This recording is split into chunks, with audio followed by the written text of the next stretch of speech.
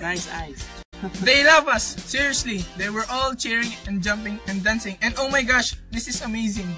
We'll have groupies and we can get hot girlfriends. Jen, you okay? You don't look so good. Yeah, I'm alright. Just feeling a little sick, that's all. I could skip the party, right? I'll just rest at home. I promised Nathan I wouldn't tire myself too much. Oh, is he your boyfriend now? Why didn't you tell us? We would have baked a cake to celebrate your union.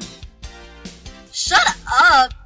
He is so not my boyfriend. We're just friends, okay? Sure, you're just friends. There's nothing going on between the two of you. Seriously, guys? Why can't men and women be friends? It's not like there's any attraction between me or any of you. Ew. Okay, I'm right and you're wrong. Whatever, Jen. Anyway, the three of us still have to attend that party. Sorry, you can't go, but make sure you see a doctor. We can't have our vocalist getting sick, right? See you around, Jen. Get home safe or Nathan will hunt us down if your body is found somewhere. Take care.